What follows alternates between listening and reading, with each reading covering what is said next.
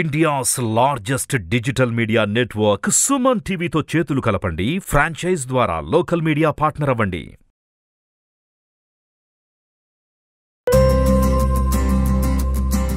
నలుగురిలో చూసేది మనం కాదంటున్నాను. అందుకే వాళ్ళ వ్యక్తిత్వం వాళ్ళు ఒక్కలే ఉండగా వాళ్ళతో ప్రవర్తించే విధానంతో మనకి వాళ్ళ అంతర్గత అందాన్ని మనం తెలుసు. ఏంటంటే మీ మాటను బట్టి ఒక మనిషి నిజ ఆత్మ సౌందర్యం ఎలాంటిది అనేది అతను ఒంటరిగా ఉన్నప్పుడు మాత్రమే తెలుస్తుంది.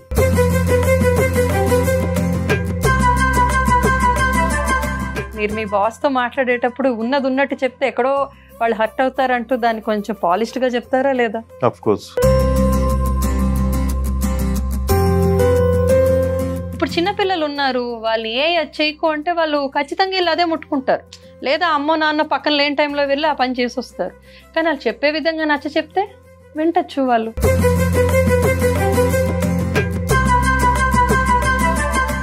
సో అందమైన మనసు అంటే సంస్కారవంతమైన ప్రతి ప్రవర్తన. ఒకరి హాని చేయకుండా మాట్లాడండి, చెప్పేది నొప్పించకుండా మాట్లాడండి చాలు.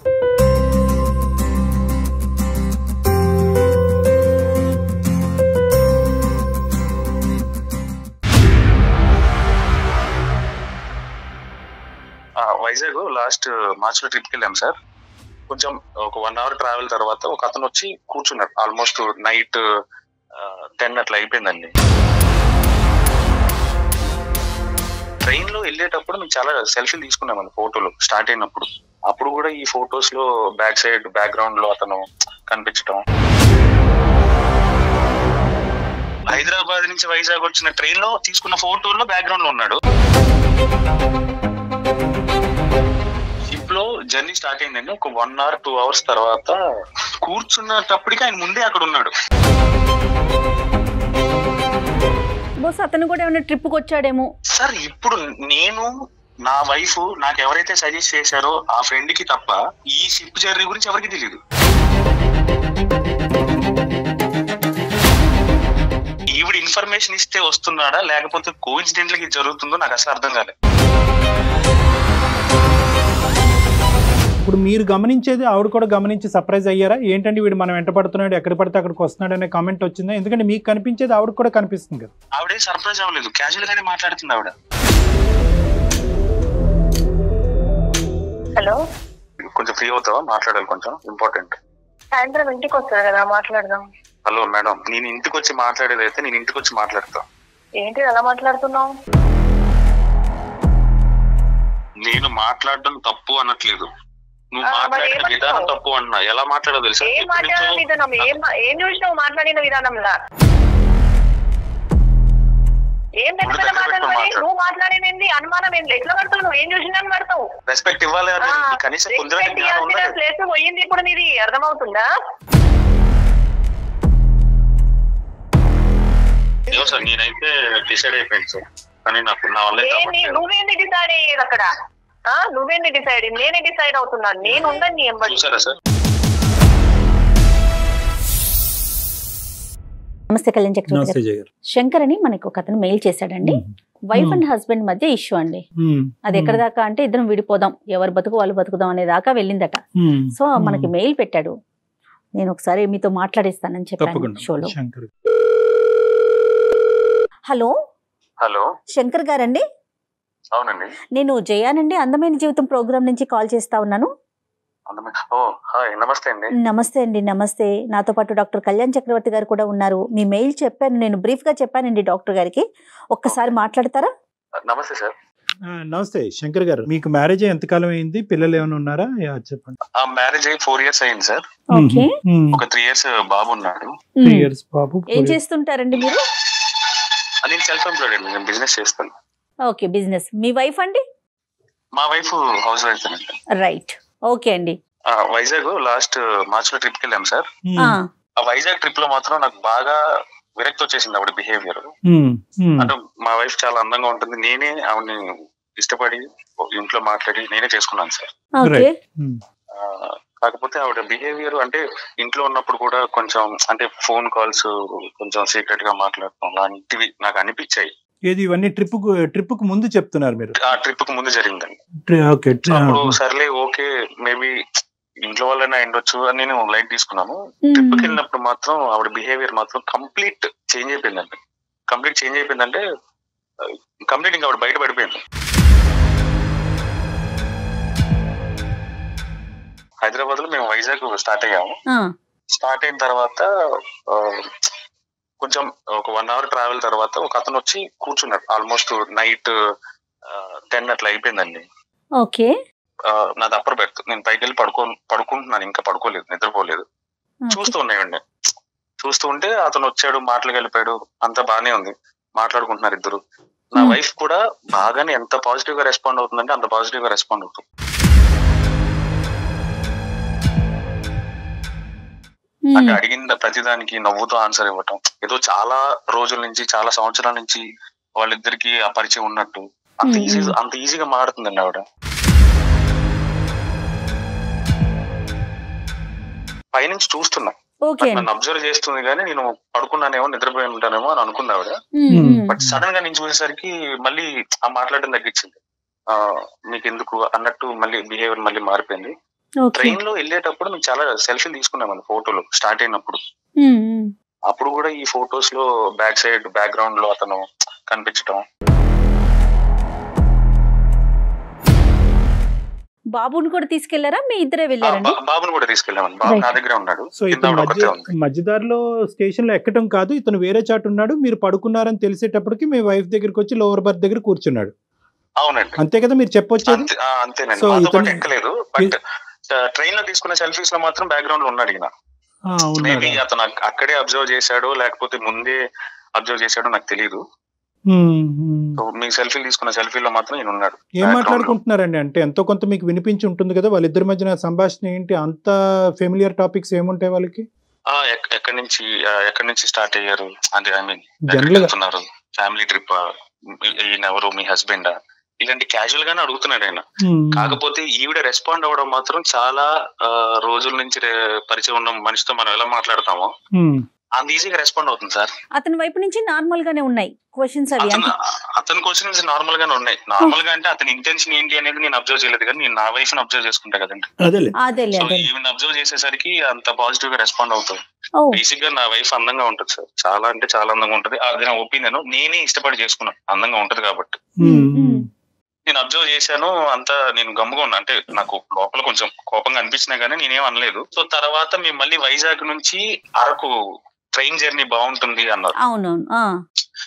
అరకు ట్రైన్ జర్నీ బాగుంటుంది, బొర్రా గృహలు ఇవన్నీ బాగుంటాయి, సో ట్రైన్ లో వెళ్ళండి అని ఎవరో నా ఫ్రెండ్స్ సజెస్ట్ చేస్తే సర్లే అని అక్కడ కూడా మేము ట్రైన్ తీసుకున్నాం. ట్రైన్ లోనే జర్నీ చేసాం అరకు వరకు. ట్రైన్ ఎక్కాము, అక్కడ కూడా లొకేషన్లు సీనరీ అంతా బాగుంది కదా అని అక్కడ ఫోటోలు తీసుకుంటాం కదా రెగ్యులర్ గా, తీసుకున్నాం. కాసేపటికి మళ్ళీ ఈయన మళ్ళీ అక్కడ కనిపిస్తాడు నాకు.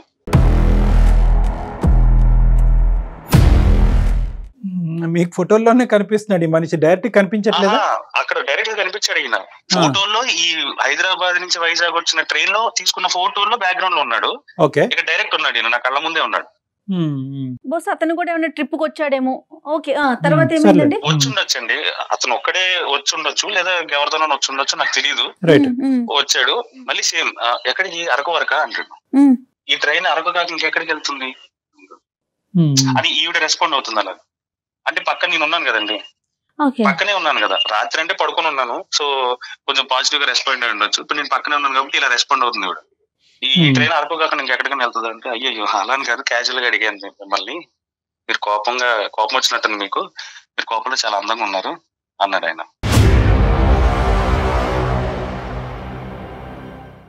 అంటే మీరు పక్కన ఉండగానే ఈ మాటల పక్కన అంటే నేను బాబు విండో దగ్గర నుంచున్నాము, సీట్ లో కూర్చొని ఉన్నారు, పక్కన ఉన్న సీట్ లో దగ్గరలో. ఇలా కన్వర్జేషన్ స్టార్ట్ అయింది. ఆయన మీ హస్బెండ్ కదా, ఈ కిడ్ బాబు పేరేంటి, హస్బెండ్ పేరేంటి, మీ హస్బెండ్ ఏం చేస్తుంటాడు, మళ్ళీ కన్వర్జేషన్ అతను స్టార్ట్ చేశాడు.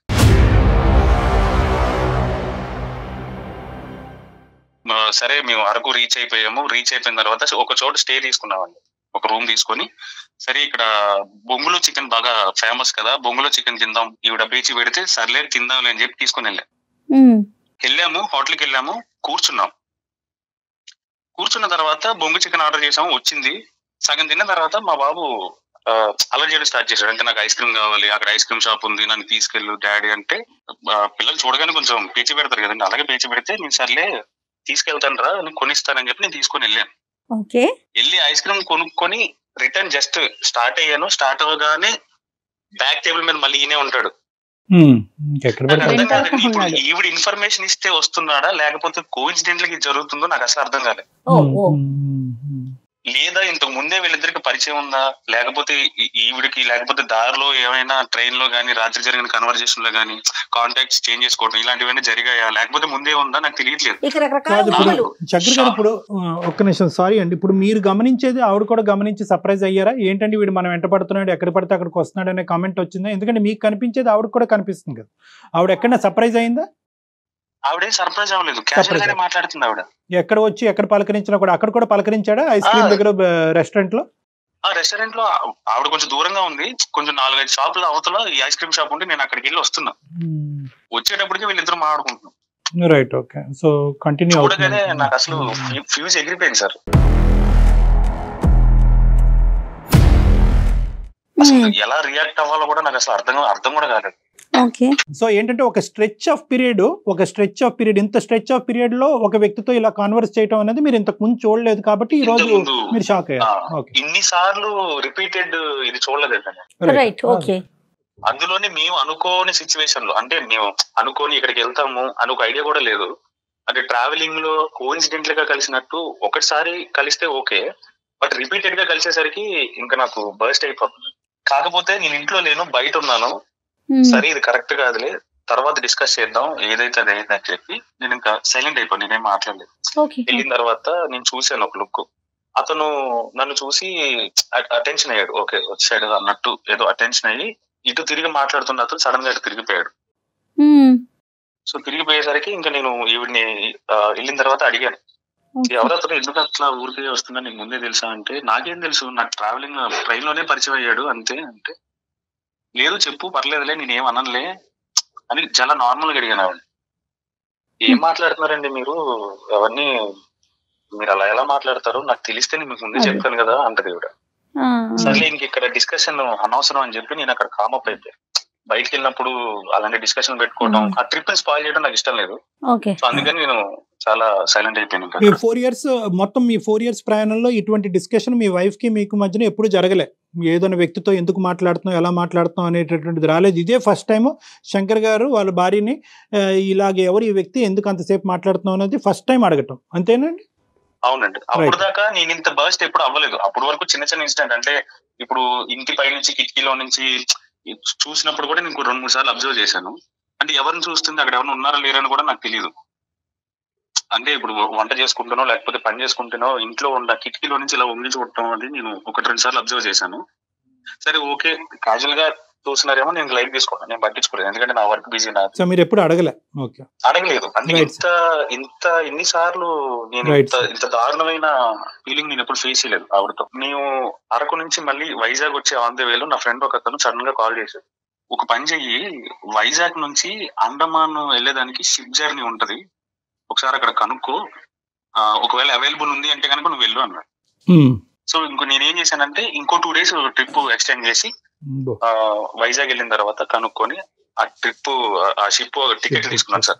ఎక్స్పెన్సివే బట్ ఓకే, మెమరబుల్ ట్రిప్ కదా, మెమరబుల్ గా చేద్దాం, ఎప్పుడో మళ్ళీ వస్తాము, తర్వాత ఇప్పుడు వస్తాం ఎందుకులే అని చెప్పి ఎక్స్పెన్సివ్ అయినా కూడా నేను టికెట్ తీసుకున్నాను. షిప్ లో జర్నీ స్టార్ట్ అయిందండి. ఒక 1 or 2 hours తర్వాత సో షిప్ ఓపెన్ రూఫ్ మీద రెస్టారెంట్ ఉండే కదా సార్, అక్కడికి వెళ్ళి కూర్చున్నాము, వ్యూ అది బాగుంది, వెదర్ బాగుంది అని చెప్పి పైకి వెళ్ళి అక్కడ కూర్చున్నాం సార్.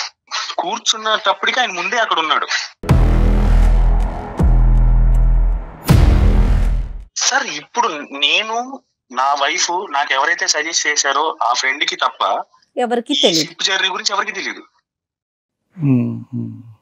కోఇన్సిడెంట్ గా 1-2 ప్లేస్లకు రావచ్చు సార్. మరి ఈవిడ ఇన్ఫర్మేషన్ ఇచ్చింది అనుకోవాలా లేకపోతే ఇంకేమన్నా అనుకోవాలా? నాకు కోఇన్సిడెంట్సా లేదంటే మిమ్మల్ని మీకు తెలియకుండానే కొన్ని సందర్భాల్లో మీకు తెలిసి అతను ఎక్కడికైతే అక్కడ ఫాలో అవుతూ మీరు ఎక్కడైతే టికెట్లు బుక్ చేస్తారో అక్కడే టికెట్లు బుక్ చేస్తూ అదే షిప్ ఎక్కుతూ అలాగన్నా అయి ఉండొచ్చు.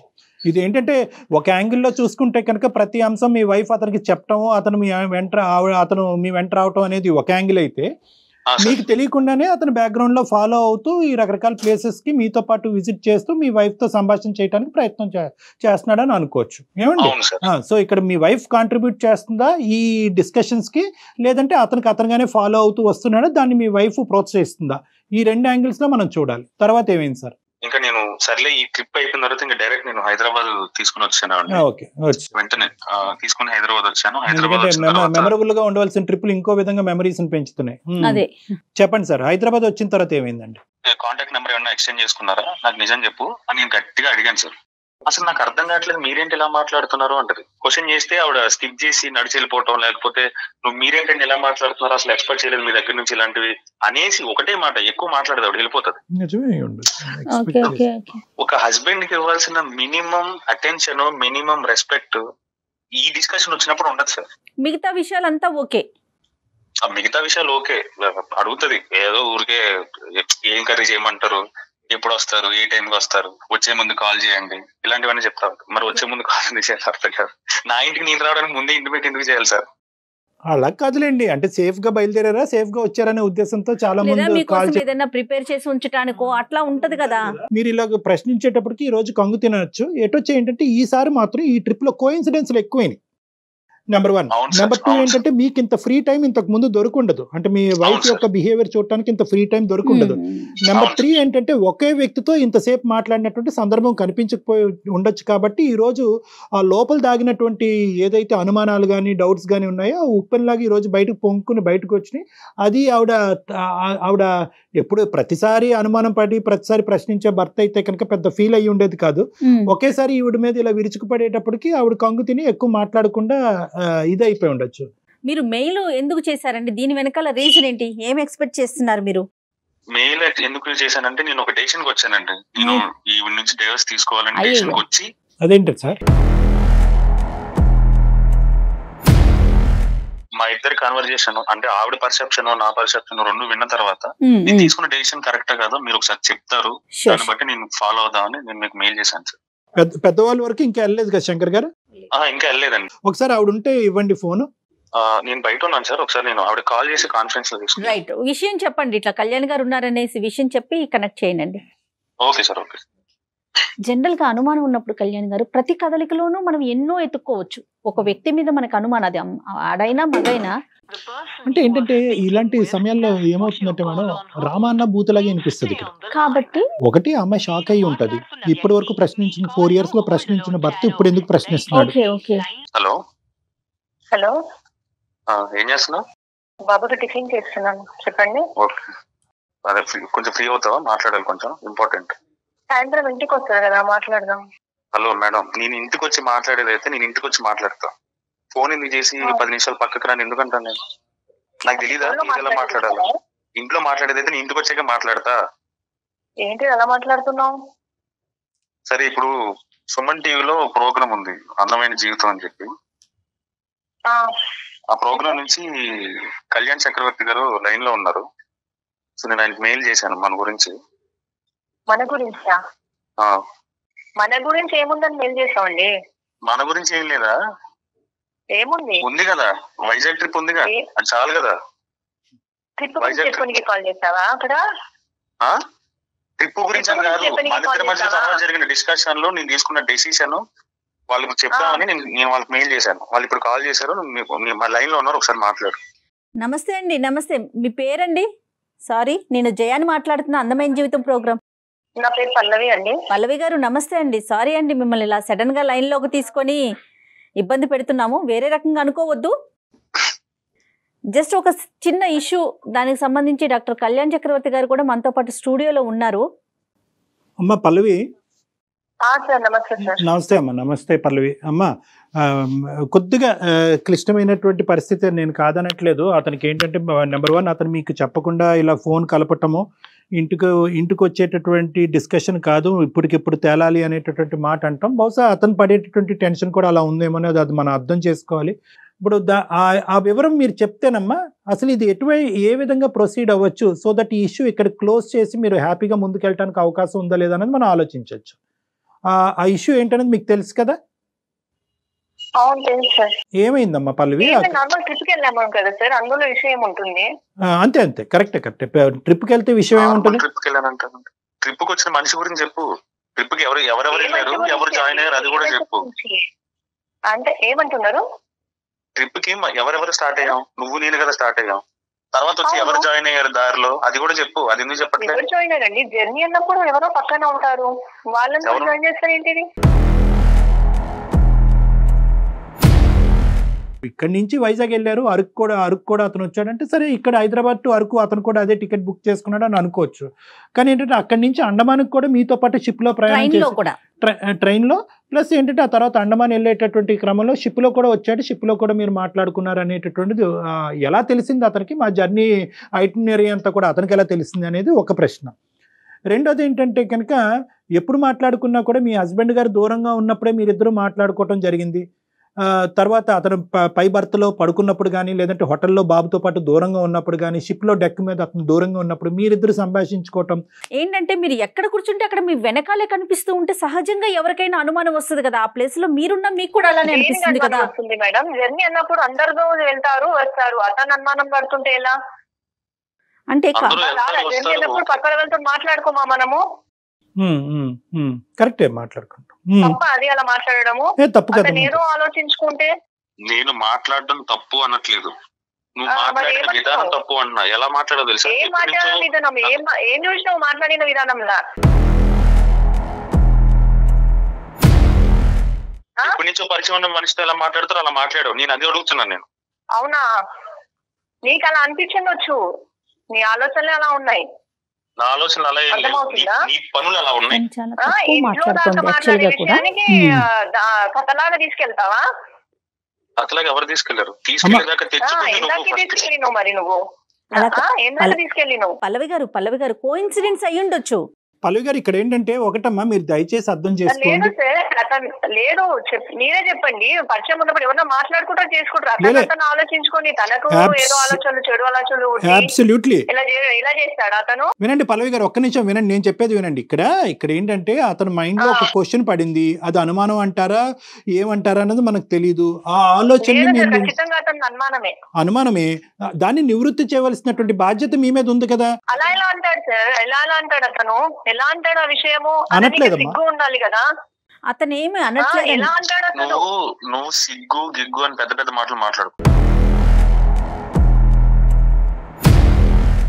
ఏం పెద్ద పెద్ద మాటలు? నువ్వు మాట్లాడేది అనుమానం ఏంటి? ఎట్లా పడతావు? నువ్వు ఏం చూసినా పడతావు? నేను మొగుండన్న జ్ఞానం ఉందా లేదా? అసలు జ్ఞానం ఉందా లేదా? మొగుడు ఉన్నాడు, కనీసం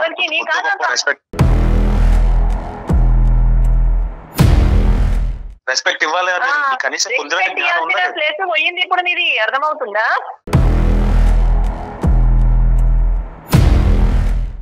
ఏ రోజైతే నువ్వు అనుమానం పడుతున్నావు, రెస్పెక్ట్ ఇక్కడ పక్కనే జరిగింది. ఇప్పుడు జరగాలి. నాకు జరగాల్సింది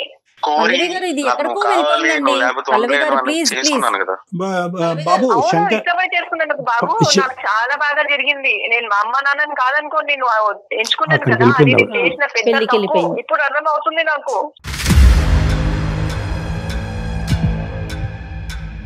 శంకర్ సార్ చెప్పండి సార్. ఇలా అయితే కనుక మనం ఏం కంక్లూజన్ కి వస్తాము? నువ్వు నా జీవితాన్ని చేసావు, నేను నీ జీవితాన్ని చేయటం కాదు. నువ్వు చేసినావు మనసులో అనుమానం పెట్టుకొని, నేను కాదు. చిన్న ఈ విషయానికి అనుమానం పడతారు ఎవరైనా?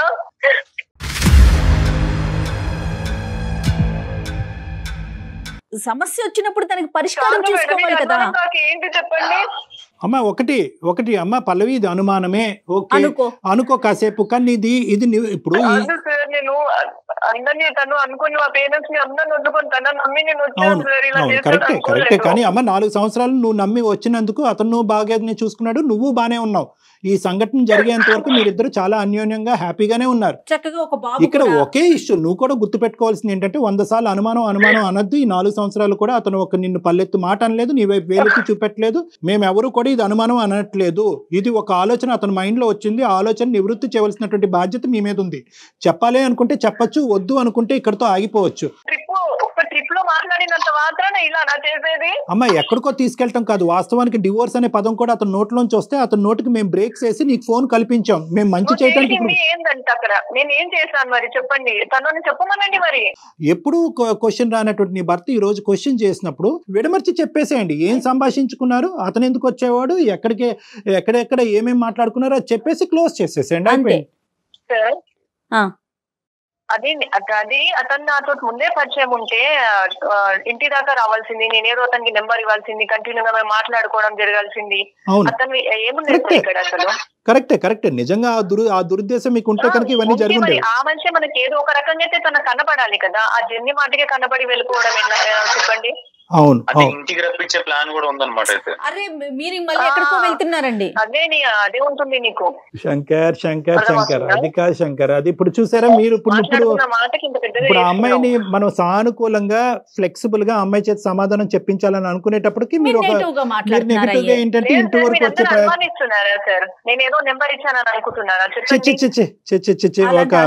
ఒక ఆడపిల్లని అలాగా తెలివి తక్కువగా ఒక ఆధారం లేకుండా మేము అలా పరువు తీసేటటువంటి స్టేజ్ కాదమ్మా ఇది.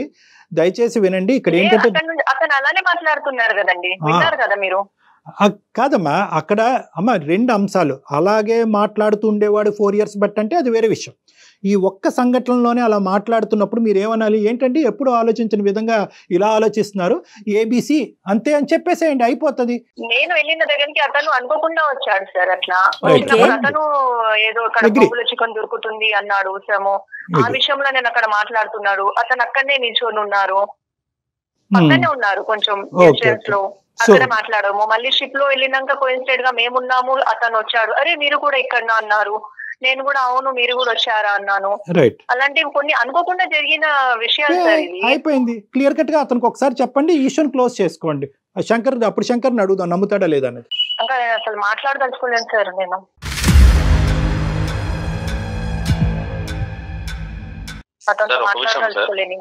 ఏమంటమ్మా నువ్వు కూడా చెప్పండి. ఇంత వివరంగా చెప్పారు కూడానా శంకర్?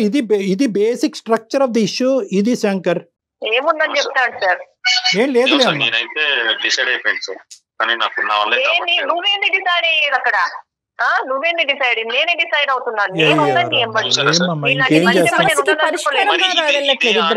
నేను ఆ రోజు నేను ఇంట్లో క్వశ్చన్ చేసినప్పుడు ఏ రోజు ఇదే ఆన్సర్ లో ఆ రోజు నేను ట్రిప్ కి వచ్చిన తర్వాత ఇంట్లో మన దగ్గర డిస్కషన్ అయినప్పుడు నేను క్వశ్చన్ చేసినప్పుడు సైలెంట్ గా నువ్వు ఎందుకు వెళ్ళిపోయావు? తప్పు చేసింది కాబట్టి సైలెంట్ గా ఉందని ఎలా అనుకుంటాం? నేను ఒక మనిషి మాట ఒక టోను విన్న తర్వాత బాగా అసెస్ చేయగలను అనేటటువంటి నమ్మకం నాకు ఉంది. మీకు ఒక బిడ్డ ఉన్నది, దయచేసి జీవితాన్ని బాబు ఉన్నాడు, బాబు ఉన్నాడు, దయచేసి ఈ చిన్న ఇది అతి చిన్న, ఇంతకంటే అతి చిన్న కారణం అంటూ ఏది లేదు.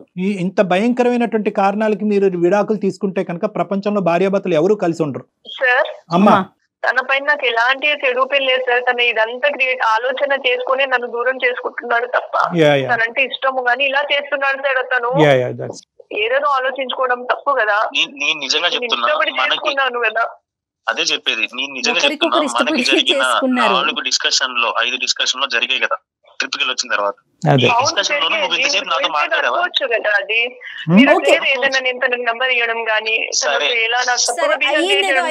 శంకర్ గారు 5 డిస్కషన్లు అయినాయి శంకర్. 6వ డిస్కషన్ లో చెప్పింది కదా నాయన, క్షమించి వదిలేయచ్చు కదా, ఇంకా అయిపోయింది సబ్జెక్టు.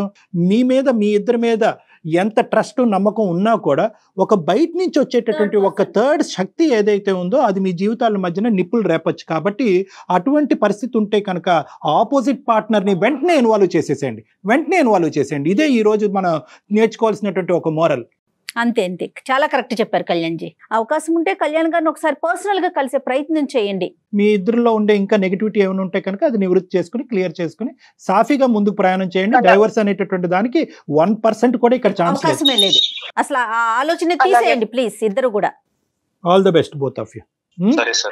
Right good luck. చాలా సంతోషం. మంచిగా అర్థం చేసుకుని మంచి కంక్లూజన్ కి వచ్చాం. ఆల్ ద బెస్ట్ అమ్మ both of you. Thank you. Right Kalyan G. Right జయ గారు.